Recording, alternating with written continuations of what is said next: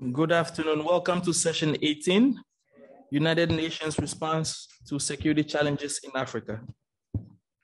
The objectives of this session: 1, to examine the work of the UN Department of Political Affairs, Peacebuilding Affairs, and the United Nations Office of Disarmament Affairs, UNODA. 2, to explore the links between DPPA, UN Department of Political and Peacebuilding Affairs, and UNODA, United Nations Office of Disarmament, member states, RECs, and AU on issues related to security. 3, to assess the impact of peace-building activities on the continent and the rule of law and justice implications for taking a preventative approach to crisis, conflict, and instability. And 4, to examine how strategic leadership and security sector leaders can make use of mechanisms available with DPPA and UNODA to deliver better security to states and citizens in Africa. To begin our conversation this afternoon, I have 2 distinguished panelists that I call brothers, and my brother and my sister. Let me start by introducing Dr. Ibo Adedeji. Unfortunately, I know both of them would have loved to join us in person, but I think something came up, and so both of them are joining us online. Let me start with Dr. Adedeji Ibo. He's currently the Chief Conventional Armed Branch, United Nations Office of Disarmament, since March 2020. He was until then the pioneer chief of the Security Sector Reform Unit, Office of the Rule of Law and Security Institution, Department of Peace Operation, New York, since August 2008. He also worked in different assignments as the Director of Political Affairs at the UN Office for West Africa and the Sahel, UNOWAS, from 2017 to 2019, UN operations in Cote d'Ivoire from 2015 to 2016, and the UN office in Mali in 2013. Prior to joining the UN, Dr. Ibo was a senior fellow and founding head of Africa program at the Geneva Center for Security Sector Governance that we call DCAF. He was an associate professor and the head of the Department of Political Science and Defense Studies at the Nigerian Defense Academy. He's an alumnus of the University of Kiel, England, where he received a BA in International Relations. He studied his master's in politics and world economy from the London School of Economics, and then a PhD in international relations from the University of Bayero in Nigeria. His latest publication, The United Nations and Security Sector Reform, Policy and Practice, was co-edited with Professor Heiner Hagi, published by the LIT Verlag in 2020, and we have it and we can share with colleagues here. Our second panelist for this afternoon, Miss Awa Dabo, currently the Director and Deputy Head of the Peacebuilding Support Office at the United Nations in New York. Ms. Dabo is a human rights lawyer with extensive experience in crisis recovery, peacebuilding, transnational justice, humanitarian affairs, and development. Ms. Dabo has held several positions within the United Nations, including currently as the Chief of Country Oversight and Support, UNDP Regional Bureau for Africa. Ms. Dabo was previously Senior Advisor and Head of the Crisis and Fragility Policy and Engagement Team for the Crisis Bureau of UNDP. She was also a Country Director for the UNDP in Tanzania and a Regional Program Manager and Team Leader with UNDP Bureau for Crisis Prevention and Recovery. During her professional career, Mrs. Dabo has worked with the UN and non-UN entities, including the Office of the Coordination of Humanitarian Affairs, the Office of the UN High Commissioner for Human Rights, the UN Department of Peacekeeping Operations, and the African Society of International on Comparative Law, international law NGO based in London, England. Ms. Dabo holds an LLM in International Human Rights Law from University of Nottingham and a BA in Law in Sociology and Social Anthropology from the University of Kiel. So to begin, we've asked Dr. Ibo, that I myself I call Fufuga, to share some of his perspective from his office, UNODA. So we've asked him to please describe the range of work that the UN ODA office is doing to address some of the security challenges in Africa.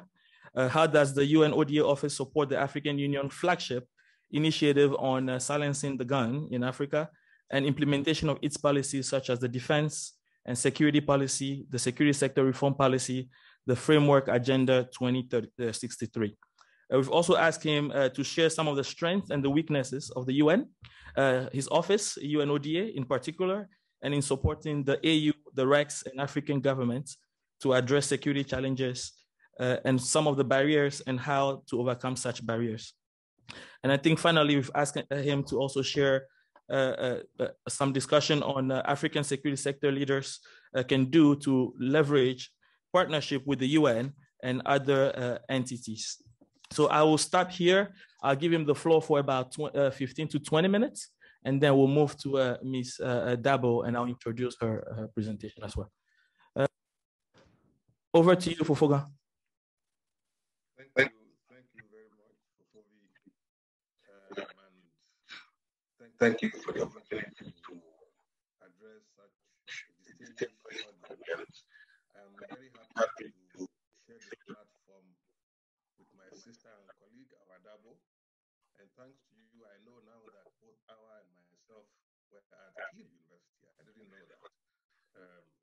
It takes you to know that.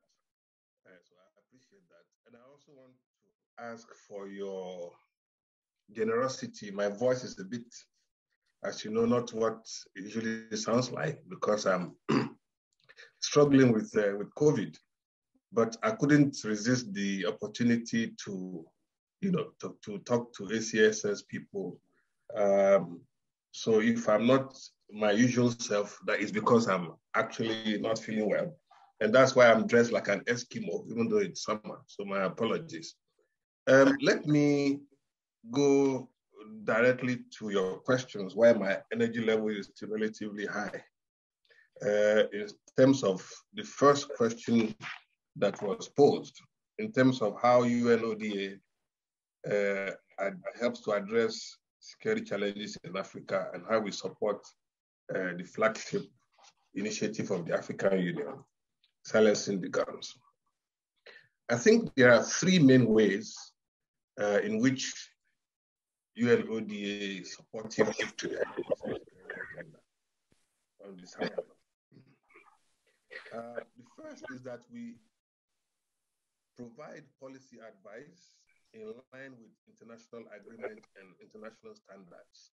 And when I say international standards, there are two standards here.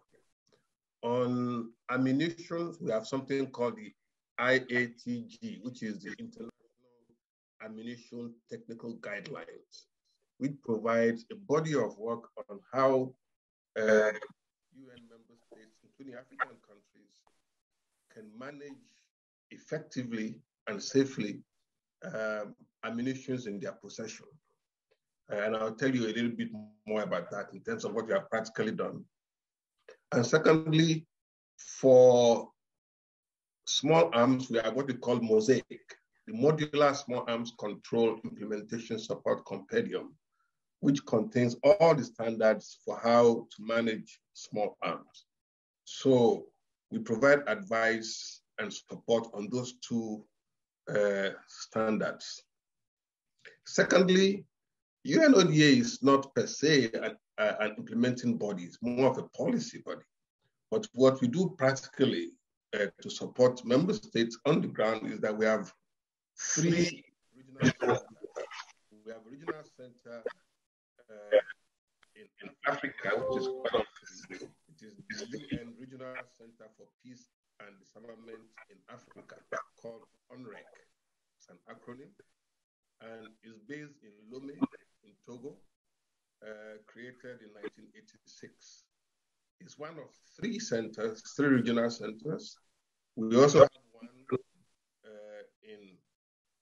for Latin America and the Caribbean, UNLIREC, which is based in Lima in Peru, and a third one for Asia and the Pacific, which is based in Kathmandu in Nepal. So the one for Africa is based in Lomé. It's called UNLIREC. And through, it's called UNREC, sorry. And through UNREC, we support work on the ground. And I will come to that also in a little bit more detail later. The third way in which we support work on the ground is by using the authority and the credibility of the United Nations to help member states to attract donor funding and implementing partners for implementation of projects that come from the African continent. So just to recap, we provide policy and advice. We support through ONREC, our field presence in Africa based in Lomé. And we also use our credibility, if you like, to help African member states to attract funding. Now, in addition to ONREC, which is based in Lomé in Togo, we also have an additional presence in Africa, which is specific to weapons of mass destruction. It is called the 1540 Support Unit. Resolution 1540 was passed in 2004, specific to the area. So the 1540 support is based in Addis and works on the areas of chemical, biological, nuclear.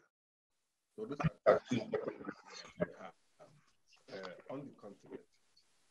Now, to come down to what we do practically to support.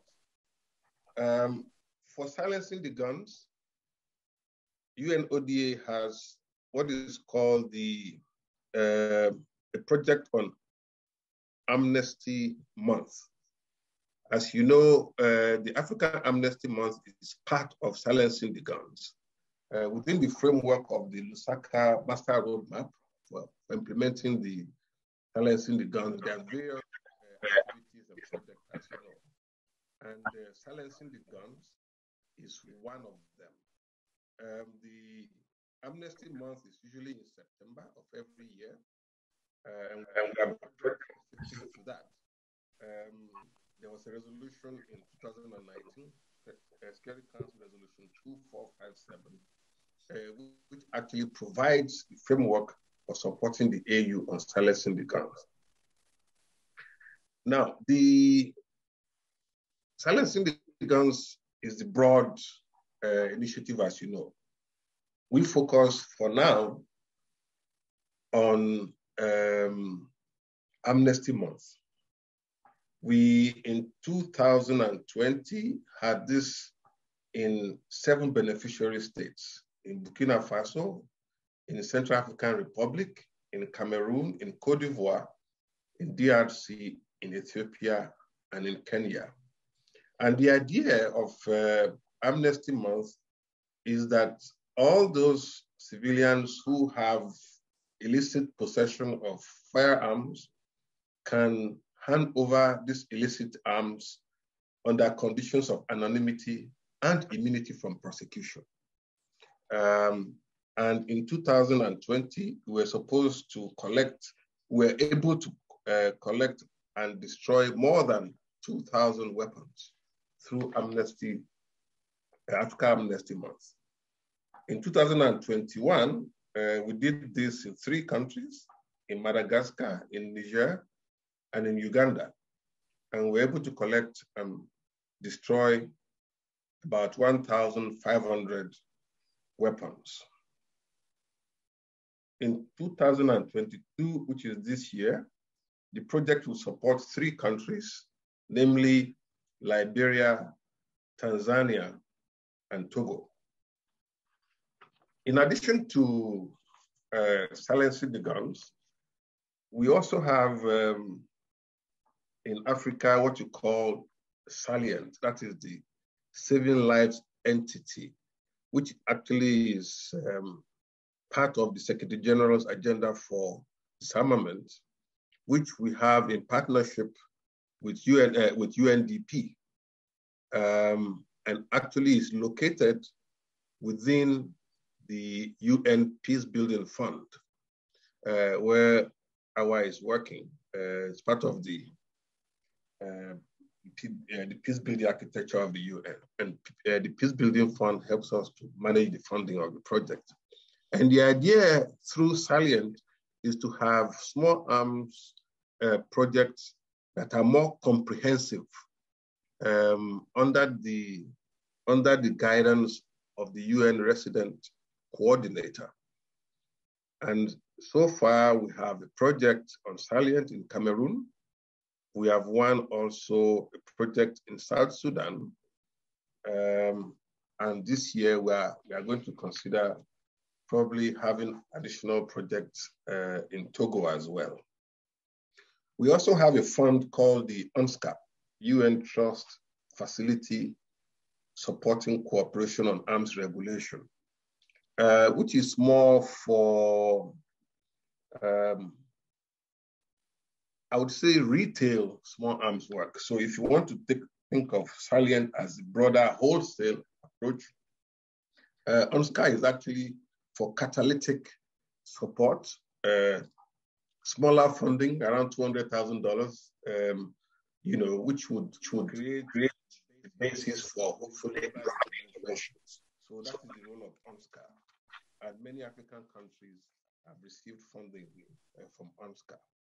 We also have the EU-funded project, which is gender, it's called Supporting Gender Mainstream Policies, Programs and Actions in the Fight Against Small Arms and Small Arms Trafficking and Misuse, in line with the Women, Peace and Security Agenda. We've had this for actually quite a few years, and this year the EU agreed to extend this for another 5 years, I believe. Now, going back to the standards I mentioned, I talked about the International Ammunition Technical Guidelines, IATG. You may have heard that in 2021, there was an explosion in Equatorial Guinea in a place called Bata, which is actually smallest, biggest town in that country. And through that, we actually, as ODA, intervened to do an assessment of what led to the explosion, and to provide a framework for the government to address that.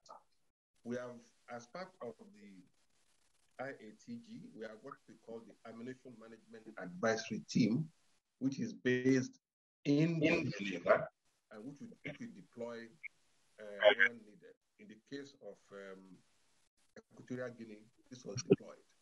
It was in March 2021, but that was after the explosion. As a preventive intervention, we had another one in Togo a couple of months later, where the Togolese government had approached us that they had concerns about the conditions of storage of their weapons and ammunition, and we deployed our AMAT colleagues to go there to do an assessment, and we're able to advise the Togolese government on how better to store ammunition. Now, in terms of your second question about the strengths and weaknesses of the UN and ODA in particular in supporting the AU, I mentioned to you that we are focused for now on Amnesty Month. Now, that is not sufficiently strategic. We should be having a much more strategic intervention beyond just the Amnesty Month. And actually, I think it was last month, there was a conversation between the African Union Commissioner for Peace and Security and the UN Under-Secretary General for Disarmament Affairs to explore how to use Amnesty Month as an entry point for a much more strategic intervention in silencing the guns, whereby the African Union would advise us on what additional areas within the Lusaka Master Roadmap the UN can help to support the African Union. So we are working on Amnesty Month. It is good, but it's not sufficient for a much more strategic intervention. Secondly, the challenge we face is that in supporting the RECs, as you know, the RECs in Africa are of uneven capacity. So that itself also is a challenge. Thirdly, the UN can only provide global norms. The issue of national ownership is something that is, I think, admitted by all as being essential, but there is no common way to implement it. The issue of national ownership has been a challenge, including financing of this project. I would talk more about security sector reform, hopefully in the Q&A. As you know, Joel, this is my area of passion, even though I'm no longer working on it. But I should say already here that one of the challenges we face beyond disarmament on security sector reform is that the UN can only intervene on security sector reform in two conditions. One is either security sector reform has been recommended by a Security Council resolution under Chapter 7, which means that we do SSR where we have peacekeeping forces. The second condition is where the country itself is voluntarily requesting UN support. Otherwise, there is nothing the UN can do. Either the peacekeeping resolution or the country itself has requested UN support on SSR. And that can be quite limiting.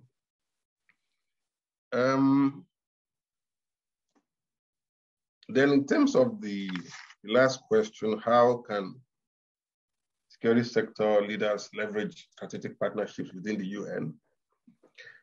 I would say that first, I think African security sector leaders need to familiarize with themselves with the regional frameworks in Africa that exist on the security sector. As you know, or might know, the African Union adopted a continental security sector reform and governance framework in 2013. That had a lot of input from the United Nations. I know because I was working in that area at the time. But my observation is that the AU SSR policy framework is little known to my uniformed brothers and sisters, and have been witnessing very uneven, maybe very even low profile implementation. I think more attention to that would be useful.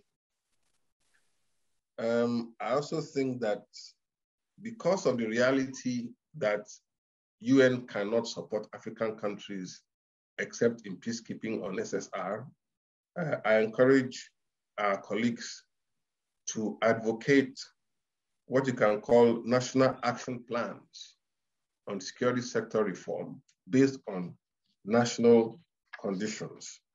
And as I've said already, I also think that on disarmament, we need to go beyond the specific area of Amnesty Month to go more broader.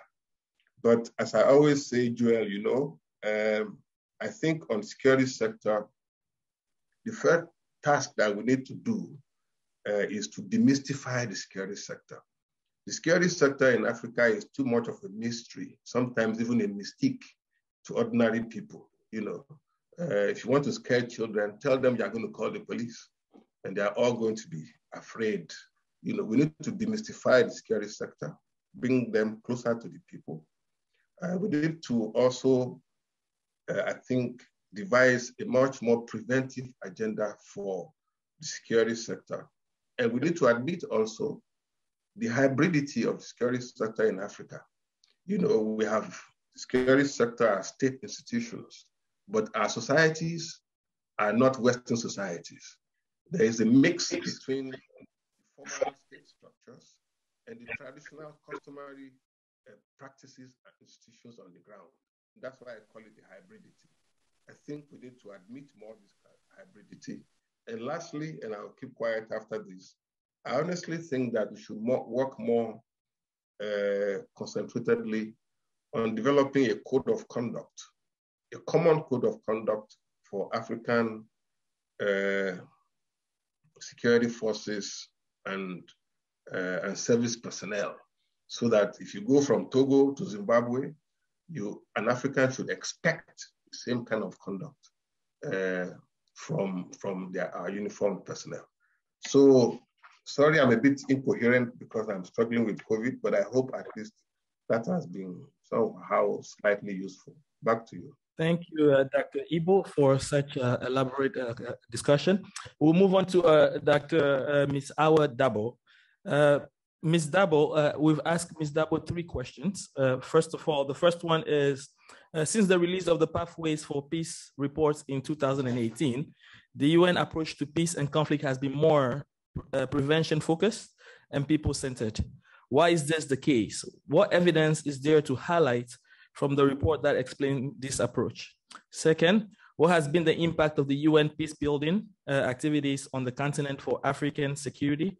And how do considerations like gender mainstreaming in the security sector, women peace and security, and youth peace and security agenda fit in the current peace-building approach? And how can African security sector leaders here leverage partnership with the Peace-Building Support Office, where you belong, to advance people-centered approaches to confront the security challenges and threat facing Africa? Over to you, Ms. Dabo. Thank you so much, and good afternoon. I want to thank you, the African Center for Strategic Studies, for this invitation, this opportunity to speak to emerging security sector leaders from Africa. And to say, I really regret not being able to be there. I had, of course, planned to be there, but, as these things happen, something comes up.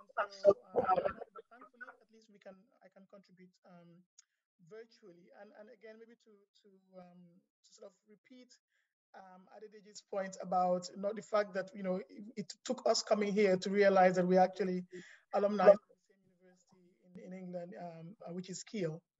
So, but thank you very much. And also to say that I'm very pleased to contribute to this important learning event and to share some pointers on the UN's approach to responding to security challenges in Africa, specifically within the context of prevention and peace building.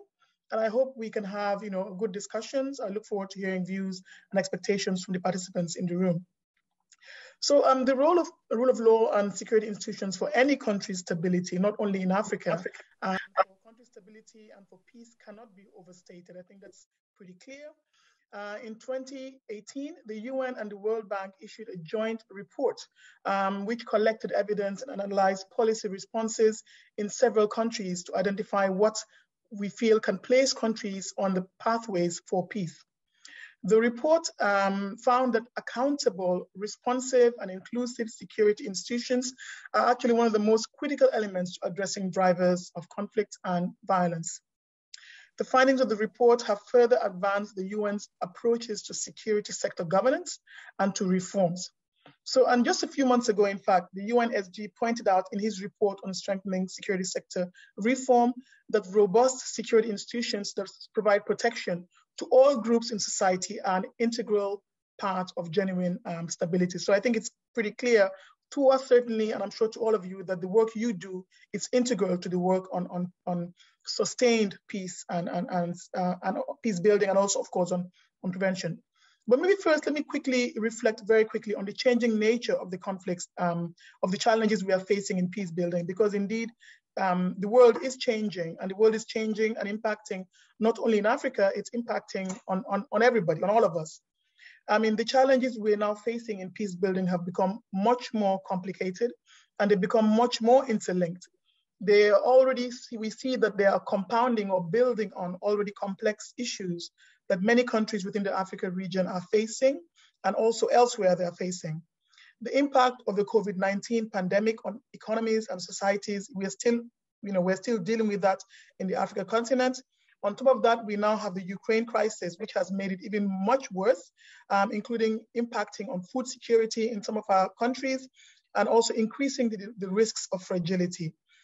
We also see that there is a worrying trend to distract from crisis that's happening ongoing, with an increasing focus of attention and resources to the Ukraine crisis. And this is something that us in my office, we really are very forceful in raising attention and advocating, that we cannot forget the fact that crises continue irrespective of Ukraine. And in fact, if we continue to pool resources and respond only to Ukraine, we are going to be compounding already existing fragilities.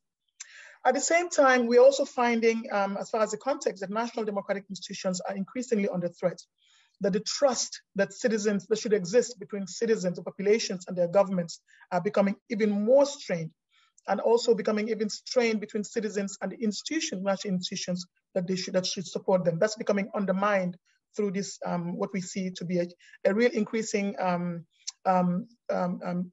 challenges as far as governance in the African continent. We see that criminal and terrorist networks are taking full advantage of this, and they're really working hard to continue to sow division and conflict in many of the countries that we are working. We also see climate change, and this is nowhere more so than the African continent. Climate change is a threat to livelihoods, it's a threat to peace and security, and the impact will only intensify, we fear. And we fear that many of these countries already suffering from crisis or fragility or conflict will only suffer more if we don't address the issue of climate change and how it's impacting on populations and communities. So overall, violent conflict has really surged. From where we sit working on peace building, we've seen that in the past decade, there's been a surge of violent conflict in the world.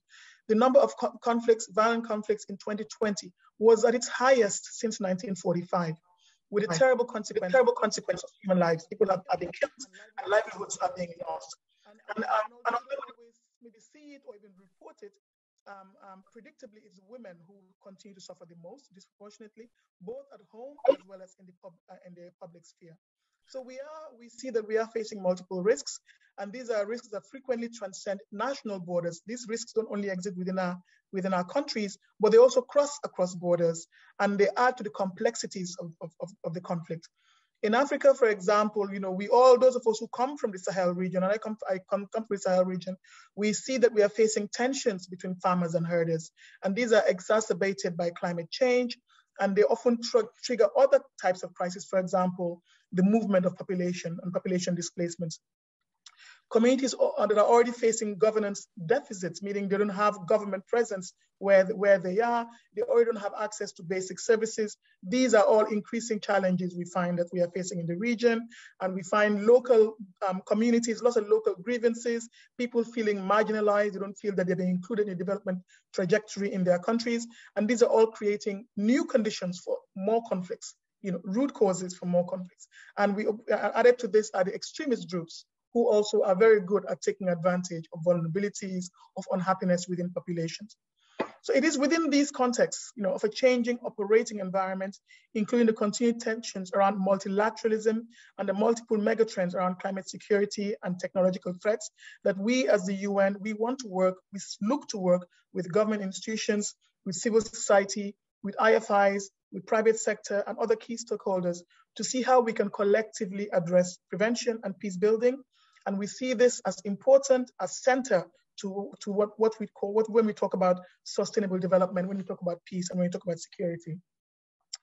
The UN's peace building approaches is evolving. Our approaches continue to evolve, and we do this by looking at peace building not as a singular issue, but as an issue that is within these compounding security challenges. And we do it using a prevention lens. So our work in peace building at country level, when we do our programs and our projects, even here in New York, when we have our discussions with political entities or IFIs, the World Bank, IMF, private sector, we make sure we do it with a view towards prevention.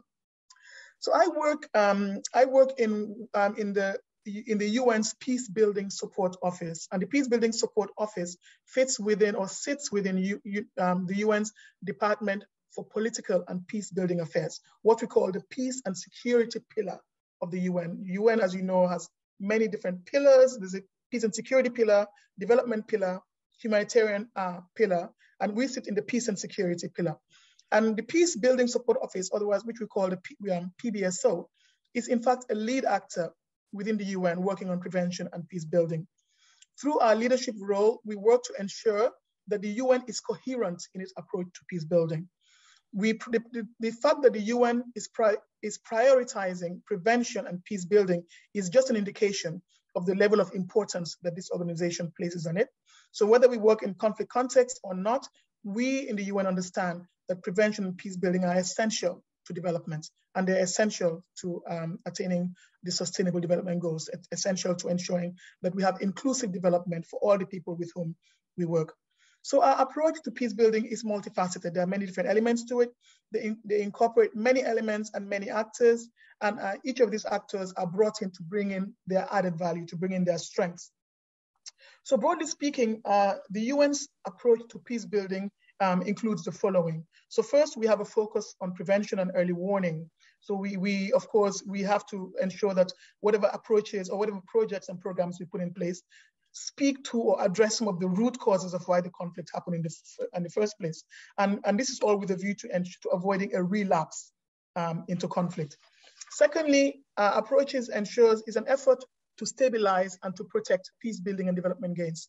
So where we come into countries and we want to implement projects and programs, we also want to stabilize the context, and we also want to ensure that we benefit and we maintain the gains we've already made, whether it's in peace building or development. Thirdly, our actions and strategies also speak to national ownership and ensure sustainability and SDGs.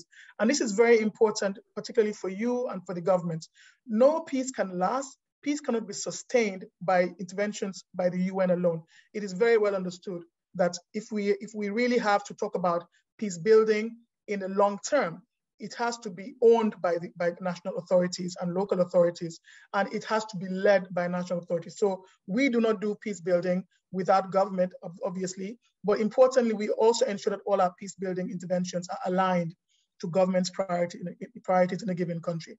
Fourthly, we are very big on strategic partnerships, not only within the UN, but outside of the UN. So not only with governments, but when we talk about peace, you have to also talk about the key actors with whom you want to work, whether it's private sector, civil society, and in many of our countries, importantly, civil society, not only at national level, but at subnational level, those who are the communities who really understand the issues, who are what we call the frontline workers, how to ensure that they're also part of the discussions when we talk about peace building.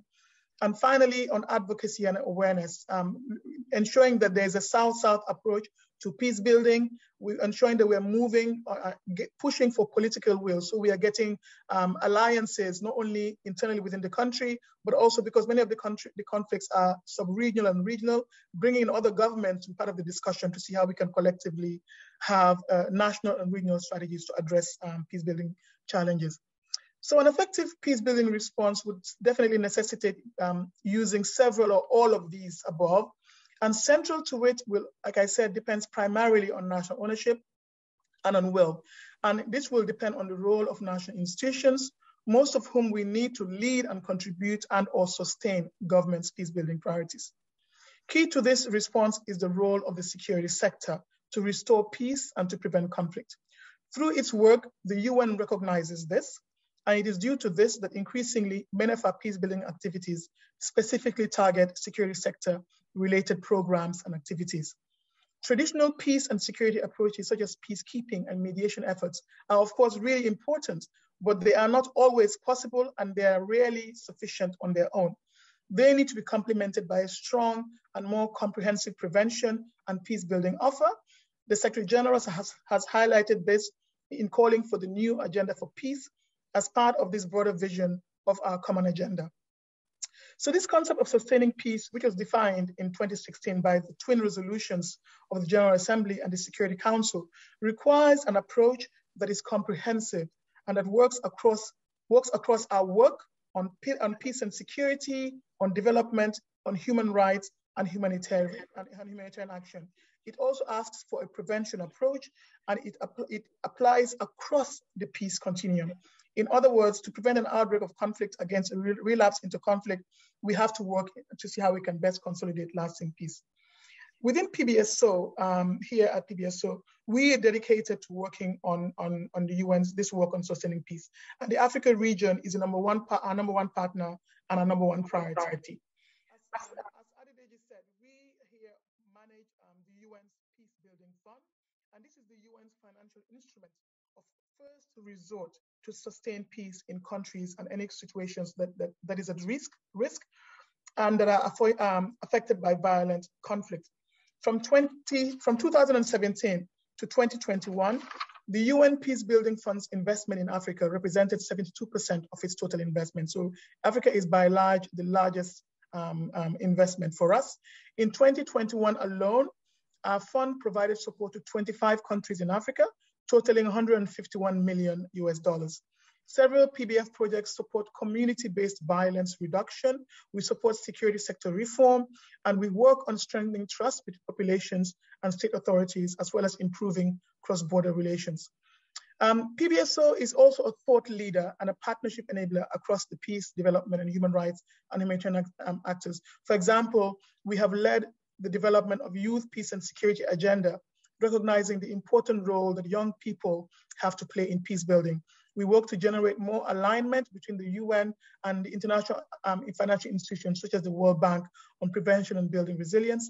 And we strengthen cooperation with regional organizations, for example, like the African Union, which is also one of our key strategic objectives. We also work closely with what we call the Peacebuilding Commission. And the Peacebuilding Commission is a commission based here in New York, which brings together member states to support nationally owned peacebuilding efforts.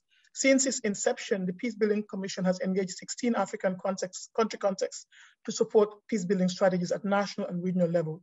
We address a whole range of issues, including political, socio-economic, and security challenges. And this year, for example, we've been working on Cote d'Ivoire and DRC, and we organize security sector reform, meetings around security sector reform and on DDR.